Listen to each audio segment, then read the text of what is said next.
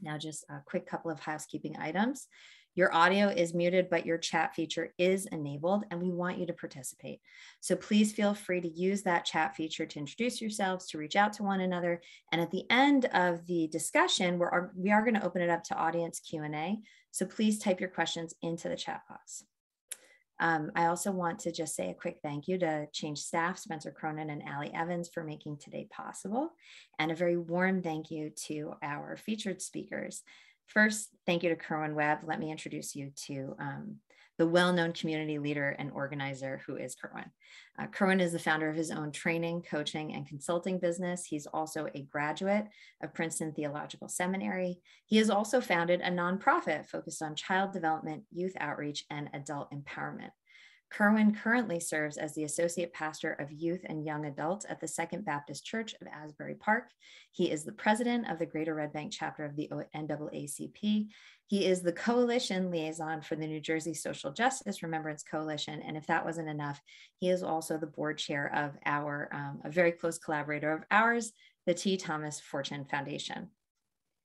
And I also want to extend a warm thank you and welcome and brief introduction to the director of this film, The Long Shadow, Frances Causey.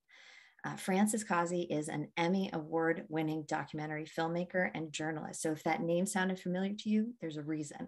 She has 15 years of experience as a senior producer at CNN, and previous work has been hailed as a New York Times Critics' Pick. Her films have been seen on Netflix, PBS, the History Channel, and her TED Talk, which I highly recommend, continues to reach audiences around the world. So I'm very excited for this conversation. I'm looking forward to unpacking this film with you both. And at this point, I'm going to hand the reins over to Kerwin and ask that you take it away, but also please introduce a little bit about the coalition.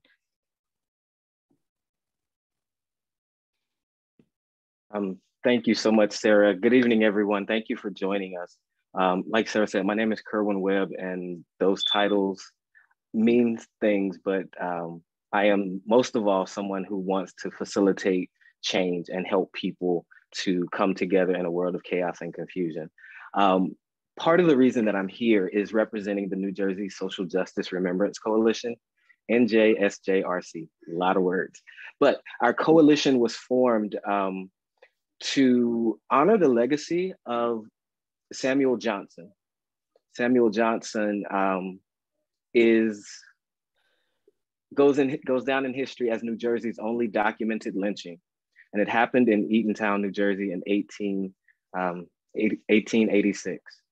Our coalition, in partnership with the Equal Justice Initiative out of Montgomery, Alabama, have formed to commit or complete what they call their Community Remembrance Project. That includes a high school essay contest, soil collection ceremony, and the marker installation and dedication ceremonies.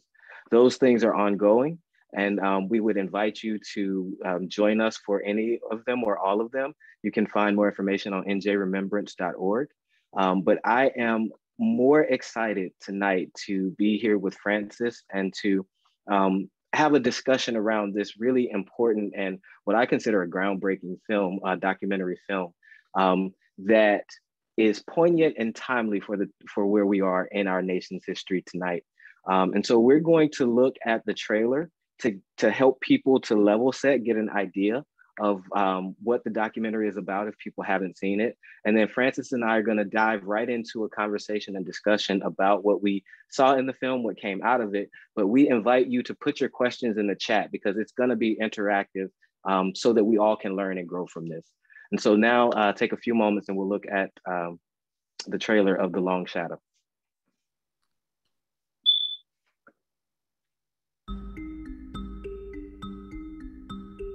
I was born in Greensboro, North Carolina, into a world where white superiority was rarely questioned.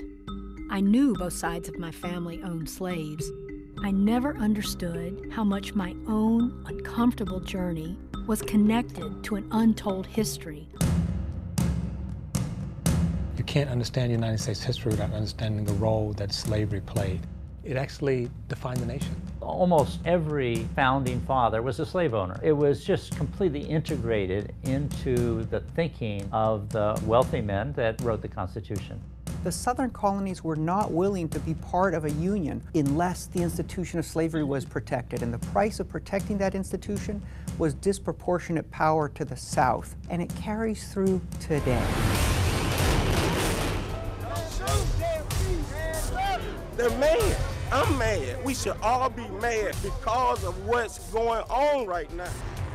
We're still suffering the after effects of those two powerful regimes that comprise the bulk of U.S. history, slavery and Jim Crow.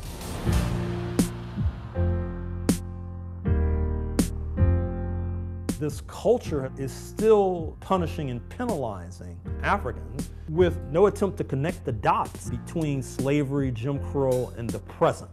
It's criminal. We had it exactly backwards in terms of the Negro problem. We have a white problem in the United States, and it's reflected in our politics, the way we do our economy, and the way we think about ourselves.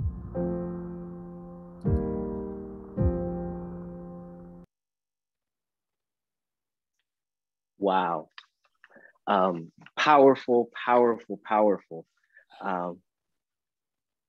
Just, Frances, just open up and just share some thoughts about the process that you went through. Before I ask any questions, just kind of walk us through some of your thinking as it progressed. Thank you, Minister Webb, and I'm going to call you Kerwin from here on out. Thank you very much. I'm honored to be on this panel with you. And thank you, Sarah and Spencer and David and Allie and all the organizers at Change for doing this Zoom, this discussion. You know, it really has been a lifelong journey for me. And I was catalyzed, Kerwin, by the coverage that I saw on my former network that I worked for. I worked for CNN for 14 years, and I was watching Ferguson unfold. And I had made the jump to documentary film from television news because there were so many, really intractable, terrible stories are not told very well in that format. And so when I read about Ferguson, it just catalyzed for me that I wanted to connect in one sitting for as many people as possible how we needed to reframe our nation's history. And so I had to go all the way back, right? And I had to illustrate through fact-based storytelling the principles. We hear a lot about Lexington and Concord and the Tea Party and things like that, but there is a equally or more powerful story that's never been told. And so I sought out the creme de la creme of historic historians like Dr. Horn, who is just an incredible scholar. And it just opened up for me this terrible, terrible, tragic story of what we did to Africans in our country, starting back in the 1600s, all the way up to the present. And it was really challenging to connect those dots.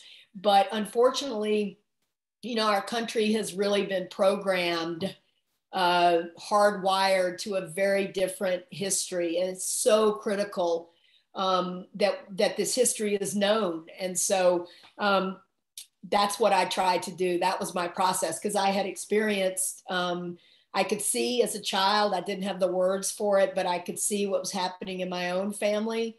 And later, as I grew up and went out into the world, I'm like, I don't understand why more white people don't see this. They don't understand it. And I came to understand that, just never was taught. I knew that I had been taught just the bare minimum and other things that were just patently false. And so I really made it my life's work to uncover this history. Wow, that's amazing. Okay. One of the statements you made in the trailer is there was a time when white supremacy was rarely questioned. Has that changed? Unfortunately, not in the way that I would like it to, or I'm sure many people on this Zoom, right? And so what I wanted to do is understand that this whole creation, this thing called whiteness, right? I hope if you haven't seen the film, you get a chance to see it, those on the Zoom. This was a manufactured concoction, right, to justify the racism, the institutional racism, and what I came to understand was apartheid, right? So we had, and we still have, the vestiges of apartheid in our country, and that's really hard, I think, for Americans. I don't think it's hard for African Americans to understand, but white Americans. And so while I made the film for everybody, I really made this for folks who maybe weren't as conscious or aren't as conscious of their privilege. And so unfortunately, when we see vestiges that are active in our society, there's just no question that there are people who believe that white is superior to Black. That's never been proven in any way, shape, size, or form. And so we need to really go back and understand the roots, the genesis of our DNA, why we are this way. We need to make the implications, slavery and Jim Crow, we need to make this a national priority. And I think, unfortunately, Mr. Floyd, his passing and others, and today as we're speaking, perhaps it's happening, African Americans are being killed, and the carnage continues. And we need to have a Kerner-like commission. There was a commission about this in the 60s, and they came up with all kinds of recommendations. And there's always this, they were never implemented because there's always this white pushback against Black advancement in our country. And so there's no more time for hand wringing, it's such a big problem, I don't know what to do. It's time, and which is why one of the reasons I love doing this with Change. I love that their name is a name, but it's also a verb, right? Because we're at the point where we need to make tangible change in our society. And I think it's slowly beginning, but we can't lose patience. Yeah, so that I love some of the things that you said. And I think let's unpack that, the way that the whiteness became a thing. Because we were talking a little bit before we started, there's an economic interest in maintaining separation, segregation, and division. Interestingly, you said something, we need to reframe the narrative, right? And so as a reporter, journalist, a person who worked at a news network, the news networks have a big hand in what we see and come to understand. How much responsibility would you lay at their feet for the seemingly intractability of racism and white supremacy? Right, and great question. And there's like 20 answers in that one thing, one question. And beautiful question. So I encourage everyone to watch my film Heist, Who Stole the American Dream, which is on YouTube. It's complicated, right, with the networks. And so I talk about in that film how we went from 60 big media entities to 5, and their bottom line is profit, right? I mean, so it used to be before, there was CNN, before there was MSNBC, the networks made most of their money, the big 3 made most of their money off of entertainment. And the news division was the price they paid for those extreme profits. And so in Heist, I talk about what's happened to the media, right? And unfortunately, the news media is not the public service that it used to be, that it regulated was to be, right? And we did away with the fairness doctrine. And unfortunately, that gave rise, when we did that, when they deregulated in 1996, I talk about it, it was under President Clinton, they deregulated the media. And so what you did is you went from 60 to 6. And then you had the rise of talk radio, which was over 90% conservative, right? And so it really, Heist is a precursor to The Long Shadow, right? It's really a tale of this political tale of, and Ian Haney Lopez talks about it beautifully in the film, dog whistle politics. And so I think in a huge part of our identity politics is that as the message has gotten more diverse, which is ironic to there being 6 media companies, but you see the rise of the streamers. And what happens is you get, even though you have more ways to receive messages, it's very diluted, right? And so we used to, I'm old enough to say that I don't remember tuning in completely to Walter Cronkite, but certainly Dan Rather and Peter Jennings, we look to them to set the nation's agenda each night. And they were trusted sources. And so you see a little bit scattershot, but it's a really, there's not a more important or more difficult and complicated subject, because we have swept this under the rug for so long. But anti-Black racism, institutionalized anti-Black racism has not been dealt with for so long that people can't even imagine that it exists. And that's the problems that I think probably you're having with your neighbors, people who are just unconscious in their racism and don't know how to talk to folks. And we could talk about some ways you might speak to them about their beliefs. Awesome. Cool. Good. And so I'm glad that you answered that way, that it's so complicated because everything is intertwined with other things. And so just let me frame for those, hopefully you watched the film before, but if you didn't, I'll kind of frame some of it. We viewed you reminiscing and saying how you didn't see what was going on, how things weren't as evident to you. And then as you came about, you said, hey, something is wrong. In the film, you have the Lockheed Martin incident where something was wrong and people were making complaints about it. But again, we see capitalism and profits. What, if anything, what can be done?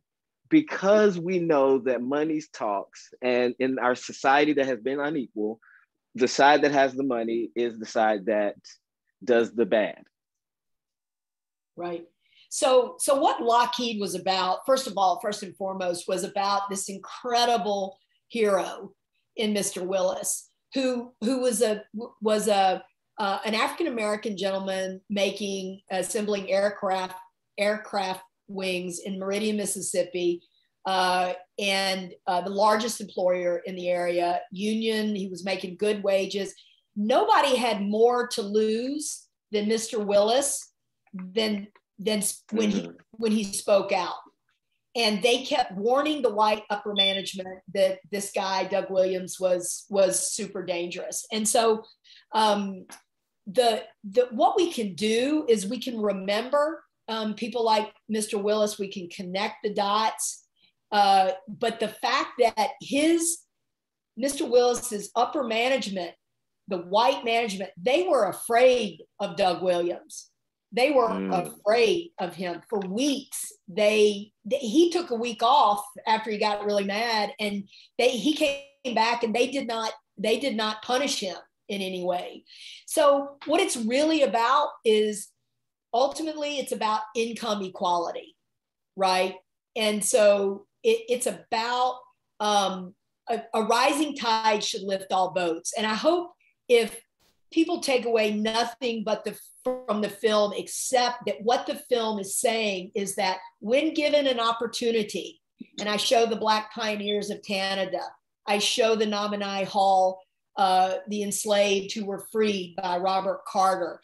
It was about self-determination, right? That's what this country is about. If you go all the way back to 1609 or 1607, it's really about freedom from the yoke of England. It was let's give credit where credit's due. This system envisioned by my uncle and others was protean. I mean, it was really, really neat, except it had this huge strike against it in that it was not available to all people. And so here we have the largest economy the world has even come close to creating. And we have fully 30% of African Americans who are, now let's give credit to ones who are participating. I'm not trying to take away from those successes, right? But by and large, we have disproportionate number of African Americans that have have problems accessing our economy, right? So what this is really about, and this is the part where there's no more hand wringing, there's no more white fragility. It's really about taking money from resource-rich school systems, people, and putting it into the African American community. When PPP, right? So the government just distributed trillions of dollars, right? And the Paycheck Protection Program, once Biden came into office, they understood, they studied it, that we've lost 53% of Black-owned small businesses in this country due to COVID. They were not accessing PPP. Why? Because PPP was distributed by mainstream banks. And if you know anything about banking, African Americans do not have a great relationship with mainstream banks for good reason. As I talk about in my film Heist, they were targeted, right? So let's be really clear. We need to reparations, refurbishment, I don't know what you want to call it, but we need to get more money in the hands of the African American community, whether it's through business grants, whether it's through reparations like Evanston, Illinois is doing, whether it's through anybody, we give grants, any royalties we make from our film, we turn around in the form of reparation grants to needy individuals, right? Well, worthy individuals. And so there's tons of ways to do that. And we sent out an email not too long ago about the groups that will connect you with folks. I consider myself a white ally, Kerwin, to a Black-led movement, right? Awesome. It's time that we start, we enslaved Africans and later African Americans were denied access to the American dream. That's really what it comes down to. Okay. I agree with you. Income equality or access, right? Creating equal access to the mechanisms to making income. But then that goes to those white lashes that we talked about after emancipation and Reconstruction. You had, Civil Rights Act, even the election of Barack Obama, and I would even say recently the election of Biden. We see the backlash, and I think what we're missing, I agree totally with that part, getting money to African Americans, but what about the accountability that seems to be missing? Right. For those who do not play by the rules? Is there anything that we can do in that regard as well? Well, yeah. Well, yes. I mean, I think we can do it in our own lives. I mean, if you see injustice and you can speak out against it, that it's safe to speak out against it. You can go to your planning and zoning commission meetings. You can go to your county your board of supervisors, your city council. You can have your voice be heard. It's very, very, this is such it's so woven into our fabric that I think we need to make it a national priority. So I hope everyone here will support HR 40 that wants to look at. It's simply just saying, let's study the impact of slavery and Jim Crow. Let's make some recommendations. Forget about implementing it, although we need to implement it. But it's really hard when, the opposition leader in the Senate says, well, his family didn't own slaves. And so I don't know why, I don't know why we should be worried about that kind of thing. And I think a lot of people hear that and they just accept it as truth, right? And so what I would ask Senator McConnell if I ever met him, I would say, well, okay, did your family get Social Security? Did your family have a home in the 60s in a prosperous neighborhood that was passed on? Did you ever get maybe a beat up old car that you inherited? So as Dr. Allen says so beautifully in the film, and she's writing a book about the Lemon Project, which I'm so excited to read. She's so eloquent when she talks about the lack of generational wealth transfer. Now, I'm not saying that a majority, again, I have to check in with my privilege, right? I'm not saying that most people expect to inherit a lot of money, right. but there's no, even if it's just a beat up car or if it's $500, it's like those are important things towards being able to access what we talk about. So in terms of holding people accountable every single day at the local, state, and federal level, we have to speak out. And I think if people are on this call, they care deeply about it. And if you need any suggestions, you just tell me where you live, and I will come up with your county supervisors or your city council, and I'll understand what's happening policy-wise in your, I'll research and tell you, okay, this is happening in your community. So listen and take those sometimes difficult steps. So Frances, and we're going to open it up to Q&A from the audience in a minute if there are those, because I don't want to hog the entire thing. But in the film, you asked the question, why does this keep happening over and over again? Could it be that the majority of people in this country that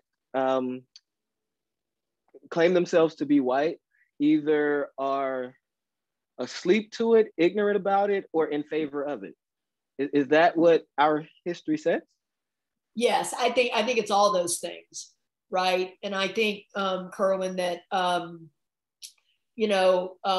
it has been, and we must remember that it was intentional to sweep it under the rug. I mean, this is what we've done throughout our entire history, right? And so if you don't have an honest, forthright accounting or reckoning, right? So we've never had the reckoning that we really need to have.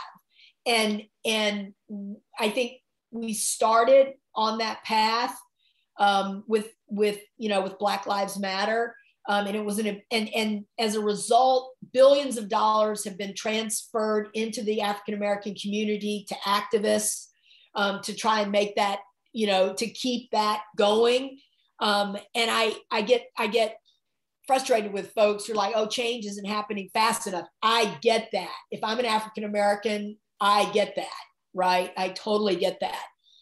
It's going to take, I do think it's going to take a long time to undo.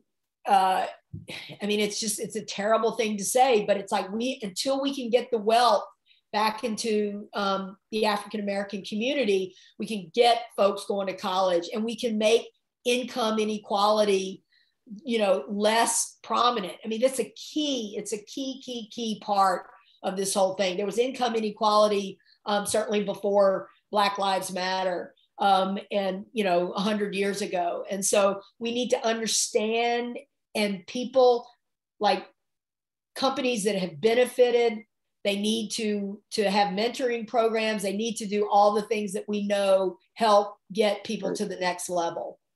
Let me ask you this, and this might be a little off topic, so you can push back on it and not answer it. But so you had in your in the clip as you were transitioning, this is when you had a Reagan, and he was talking about they're going to get rid of the scourge, which is the war on drugs and those types of things. So for me, and I wasn't around when Reagan was president. I was a few years after, but his trickle-down economics seems to be the thing that exacerbated the income inequality. Yes. How is it that politicians who are lifers haven't realized that, like, if you go back to that point, maybe it'll even out?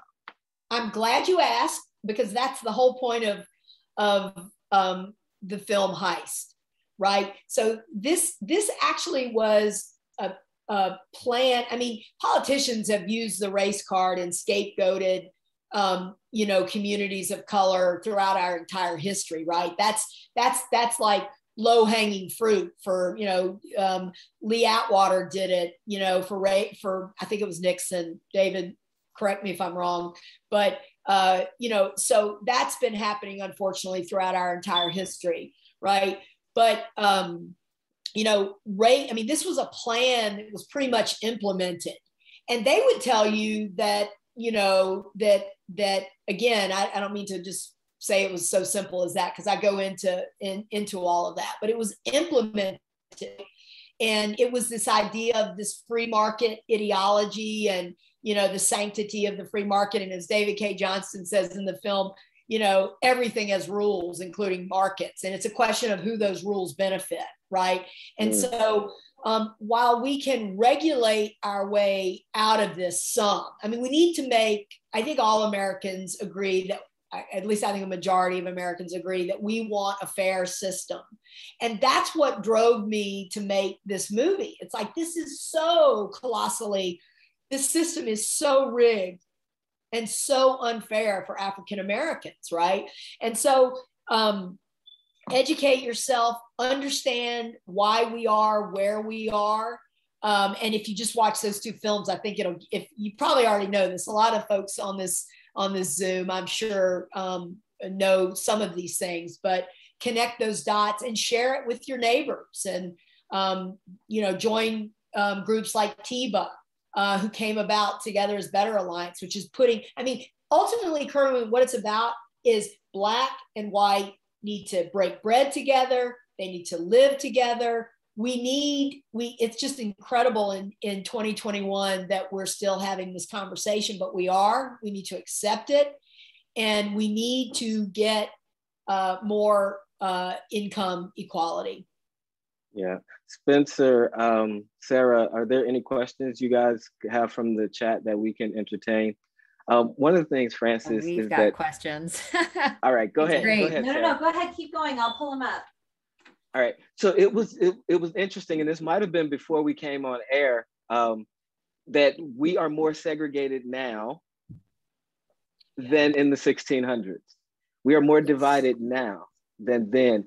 It is mind-blowing, but I think when it's statistics or things like that, people just put it out like it's impossible. Right. And we need to bring it back to, no, every person that you can contact, right? Like we can change it if we make ourselves change. Right, and so what you reference is a perfect example, right? So in the early 1600s, you have indentured slavery. Unfortunately, as we came to know it, wasn't. It probably was around in some kind of forms, but it wasn't. What was institutionalized was this idea of servitude, indentured servitude, and so you had Black and white coming to the shores, both indentured. And why I think it's instructive and why I thought it was so important to put in the movie is that they were allies. Poor was allied.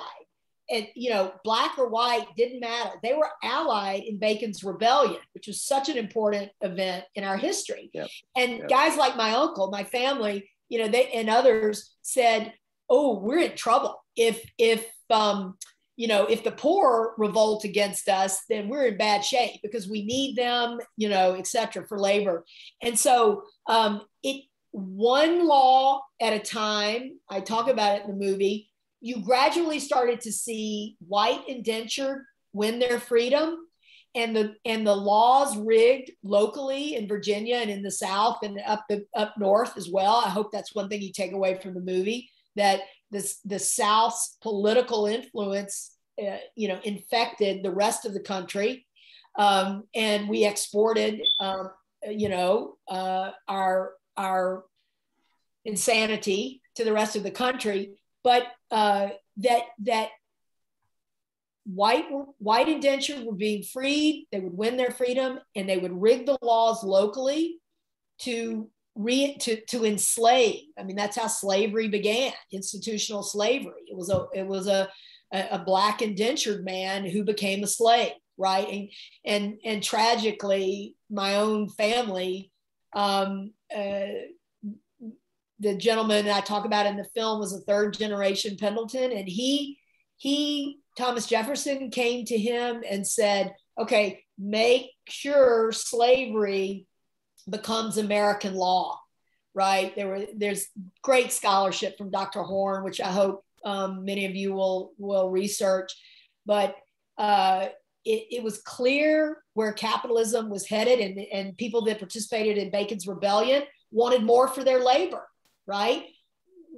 What is in effect today? You want to get maximum amount for your labor, right? Yep. And so this was a system that was engineered, and because white people have benefited from so much, no one has ever spoken out. Not no one, but this white person has. But yeah. Awesome. Sarah, go ahead with the questions. So first thing I want to encourage, first of all, this conversation is so dynamic. It's really a joy just to be present and to take this all in. We do have some excellent questions. I'm going to go with an easy one, a softball, and then I'll keep going. The first one is just, this is a wonderful film. Do you plan to get this documentary into schools? It seems it would be appropriate for middle and high school level. And I agree. Yes. Thank you. Great question. And we have tried. I don't know if some of you parents out there, if you're in the PTA, it's very difficult to get this type of film into junior high and high school. We have tried, and we ran into a roadblock. And I think if, because it's quasi controversial. I mean, this was 4 years ago. You have to remember the film premiered 4 years ago. But since then, we would give the film. I will send a DVD to any school that wants it, or a digital download. You can see the film on Canopy. It's also on Amazon Prime, although I think they're charging for it now. So I don't want the schools to have to pay for it. So if you have kids, excuse me, but this BS that they're being taught, right? Some schools, it's systems, it's better than others, but by and large, most of the nation's children's textbooks, history books, come out of the Texas School Book Commission, which currently is casting slavery as a states' rights issue, right? And so this is just tragic. And so parents have got to understand what their kids are being taught. Go to your PTA, go to your school superintendent, saying this is just flat wrong. But it's a very, very tough. We've even had a hard time getting it at the college level, Sarah, I'm afraid to say. Wow. So it's challenging. And if people came to us and said they wanted the film, we would give it to them. Oh, you're muted, Sarah. Yep, I did mute it because I had a toddler in the background. So apologies for any delightful songs that you heard in the background. No, it is facilitating difficult conversations like this needs to happen. And so I really like this next question, which is, as you grew up and began questioning the racism and divisions that you were raised with, what were some of the uncomfortable conversations that you had with your family members? And how would you advise others to approach these types of conversations in their own families? Great question. Probably the most important one. And I would add, friends and neighbors. So it was my family, like a lot probably of families, they were kind of split. Some didn't really quite understand it. And others really didn't like it. And it cost me those relationships. Okay. There were other people like my dad, who had grown up on all this lore around the Civil War. I mean, in the South, and Kerwin can attest to this, genealogy is just everything. And he was very proud of all of our family members, who had participated in the Civil War, and I had to have a conversation with him. He saw the film. He came to we showed the film at the Oxford, Mississippi Film Festival. Kerwin, by the way. By and large, it's been very difficult to get the film that we know of, doing official screenings and events. It's been very, very difficult to get the film shown in the South. So, you know, I'm a journalist. Everybody else in my family, they're business people. You know, they never knew what I did at CNN. It didn't quite connect the dots. But yeah, it definitely was difficult and cost me relationships. But, you know, this is my life's work. You have to be passionate about documentary film. It really has to come from your soul because they're so hard to make. They're so expensive and so difficult to get out there into the world. And so it was interesting. It was kind of a hodgepodge. And so my recommendation for people, Nick can share with you our 15-minute version. I mean, we've done everything possible. There's a study guide, there's a toolkit. You know, we've done everything possible for people to see the information in this film. And, you know, it's those people, you know, that need to see it the most probably aren't going to reach out and try and find this information on their own. And so a family member or a friend might be just that person, even if there are people that are consciously racist, but even the people who are unconscious, right? We need to get as many people on board behind HR 40 and examining this issue as possible. And there's just a lot of people that don't understand what's happened. And those are people we can reach with this film. Sarah, let me take it. Oh, go for it. Go ahead. Yeah, so in having difficult conversations with people in your families about difficult topics, sometimes what I find is helpful is to ask questions and to sort of expect that you might get treated in a way that you're not happy with, but try to stay on okay, I'm just trying to understand. Don't yell at me, but just so that they can really talk out some of these things. And sometimes when you hear yourself saying stuff, you'll be like, wait, that doesn't make any sense. And then I've come to it now, so now I have to deal with it in that way. That's a great, great way to approach it. I also want to stress for our Brookdale students, if you ever want to come in and just have a conversation with us about how to tackle difficult topics in history and also how to have those difficult conversations, we're here as a resource and a safe space for you. Okay, so then this next question is actually about your work. As you said, it's hard to make documentary films. And here I think we have someone who's got some film background because they want to know, how did you decide how to visualize the story of this documentary? In particular, those events that take place in the distant past. It's so hard to foster that connection where people actually feel tied to something that happened hundreds of years ago, actually not even that long ago. And I mean, it's hard for them to envision things that happened 2 decades ago.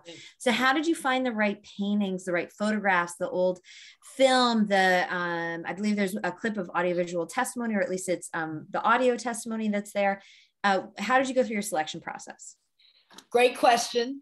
And it's history is a living, organic thing, as David can attest, right? It is, there's scholarship like Dr. Horn's that I mean, he's just a seminal, such an important American scholar. He just won an American Book Award for his latest piece on the 16th century in our country and across the world. And he's an amazing scholar. So the whole point of the movie, right, was that the same things that are happening to some degree, the same thinking, the same feelings, the same things that are happening in 1600s are happening today, right?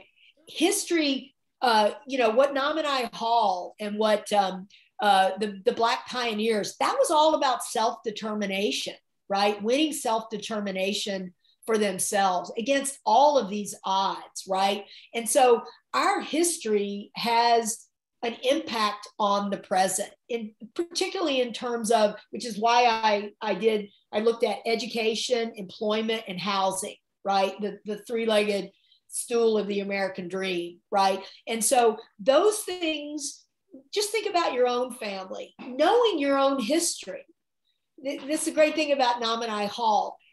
Those folks were manumitted, and it was thrilling for me to speak to the descendants of the enslaved who had been freed and what that meant for their family, right? And they knew their history.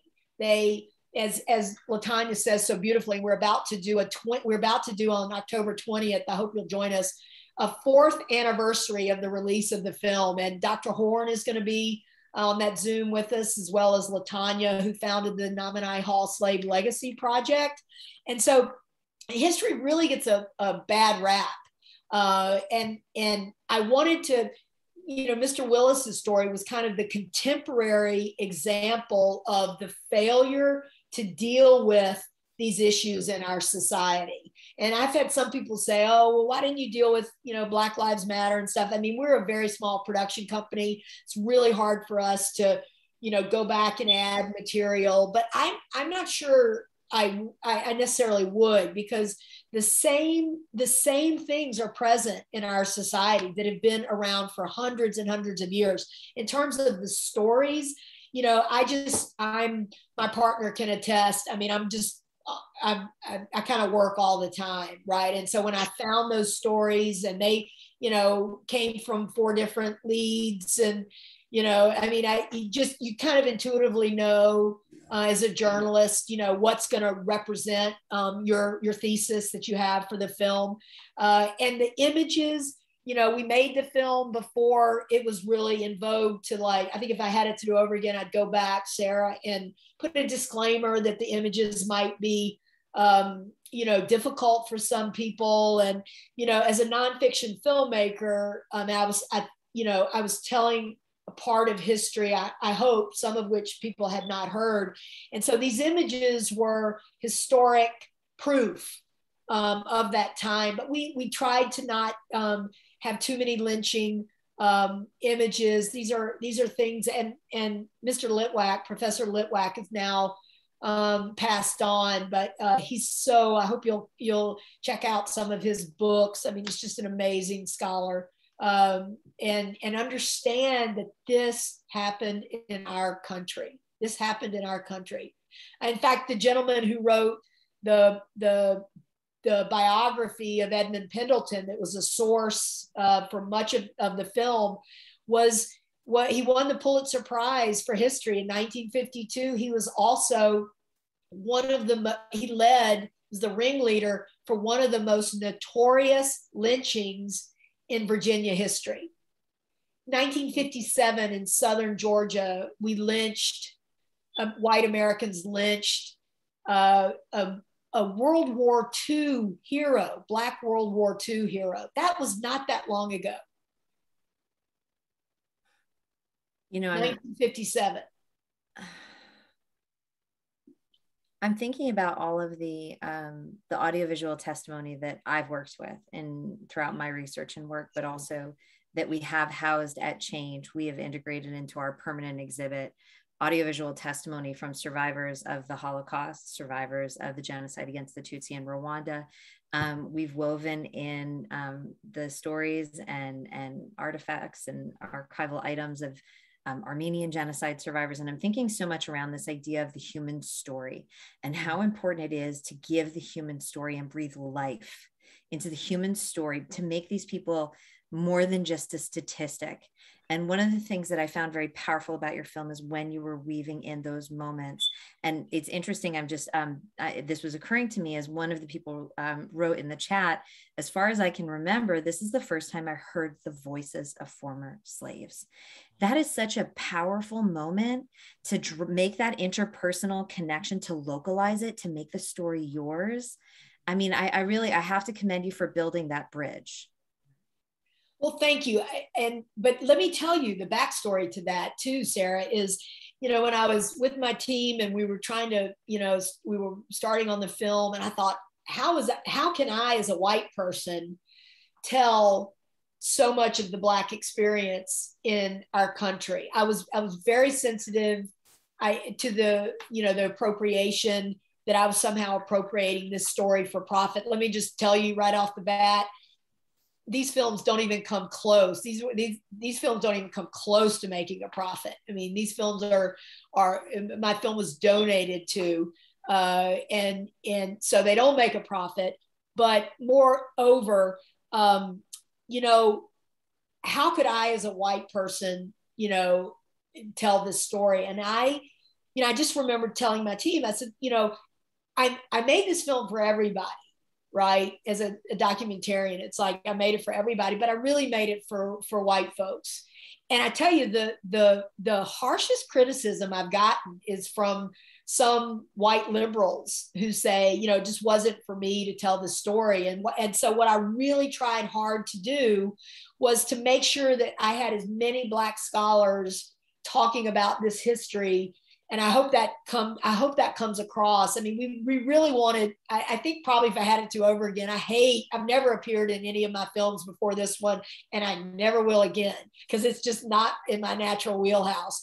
But we really wanted Alfre Woodard to narrate the film, and we just couldn't afford her. She's $25,000 an hour to narrate. And so we were, by the time you get to the end of the post-production schedule, you're really, there's just no money. So I would have loved probably Ms. Woodard to have told so much of the story. So at any rate, there you have it.